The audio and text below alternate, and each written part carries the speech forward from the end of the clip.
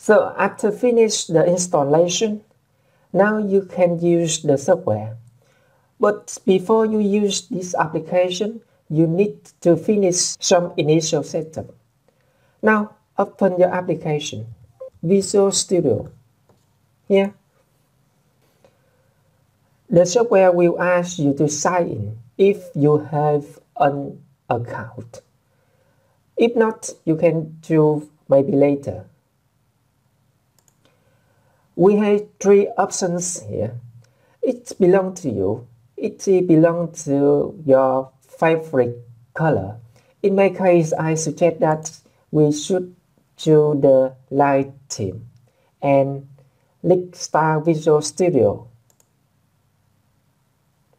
Wait for in some minutes and your application is ready to use.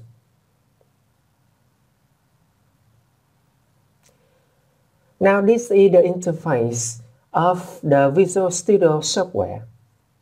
To start your new project, you will click on New Project and a new window will appear. We are discussing about the C++ language, so here you will choose the C++ here. And in this window, we will choose the empty project. So after you choose the empty project here, you will look at the below. Here we have the name. This is the name of the project. And initially, the program will give the project 1. And the location is the place you choose to save your own project here. You can choose the browse to change the folder where you will save your project. And select that, I will choose this. And in the solution name, you will give the name. It's the same as the folder you can save many projects in.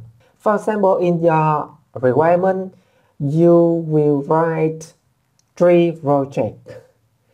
And you want all of these are saved in the solution name C programming language. So here you type in the solution name C programming language, then click OK button. And the new window appears. On your right hand side, you will right-click on the source file and click Add and choose New Item. And here you will choose the C++ file. And this one you can give the name for your file. And initial, the program gives the name source.cpp. You can make the modify, you can give the new name for your file. Then click Add to show the line on your workspace. You can click the tool and choose the option. And here you move to the text editor and click this icon.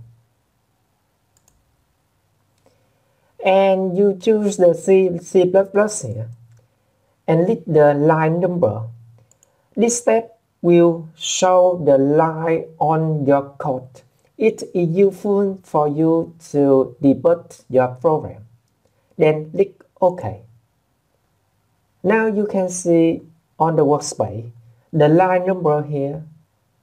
And now you can start your first project using the Visual Studio software. In the next video, I will give you instruction of using output and input function on this application. Thank you for watching.